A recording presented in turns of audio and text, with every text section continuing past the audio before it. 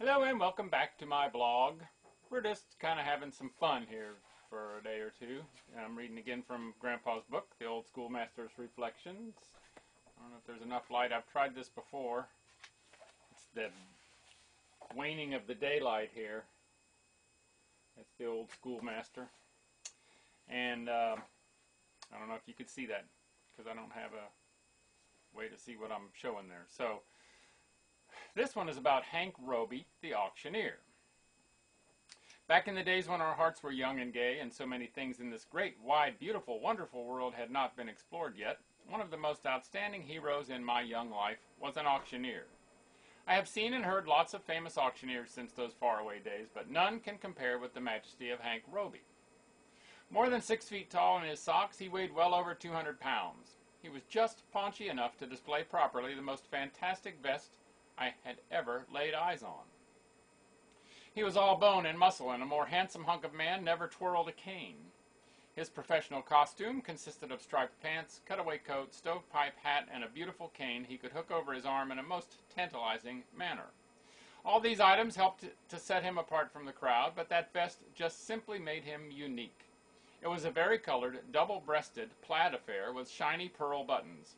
When he threw out his chest and cocked that top hat a little to one side, he could have sold the other side of the moon to a Scotchman. Lots of men had handlebar mustaches in those days, but his was brilliant in design, color, and texture. He spent more time trimming, washing, curling, and primping that hirsute adornment than the vainest woman in the neighborhood took for her primping. At least, that is what all the women said. Even though they were a little catty about it, I forgave them and continued to worship him at every opportunity. He had a deep, resonant voice that could easily carry over the noise of cackling chickens, bellowing cows, and squealing pigs. When he started a farm sale, he would get up on a hay ladder wagon, which became for me a throne of purple velvet trimmed with gold cloth. His very presence demanded respect and quiet. When he started his rigmarole, I stood entranced, even though I had no idea what he was saying. When he pointed his cane at someone and fixed him with those flashing black eyes, the poor fellow would nod yes, even if he were not at all interested in making a bid on that old worn-out corn plow. He simply hypnotized his victims.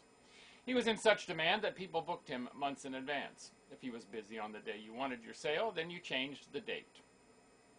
Lots of people attended sales just to see and hear him, and if they got too close to him, they bought something too.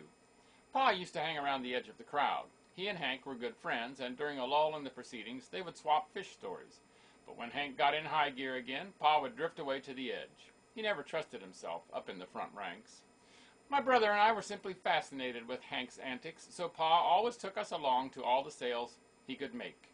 I suspect there was another reason, too. In those days, they had free lunches at all big farm sales. That took care of a couple meals for us. Pa never would have accepted charity of any kind, and he taught us that principle so well we hardly ate anything at these free lunches. I was so backward anyway, I could not take full advantage of it. By the time I lost some of that shyness, the days of free lunches were gone.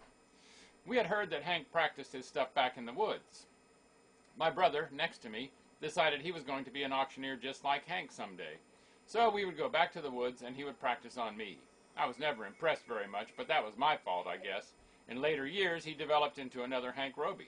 He wore the same kind of flashy clothes, he had the same kind of deep, resonant voice. He was big and tall, and he hypnotized with his voice, his cane, and his general appearance. For years, he was as busy as Hank ever was in his prime. He copied all of Hank's fine qualities and his manner of conducting a sale.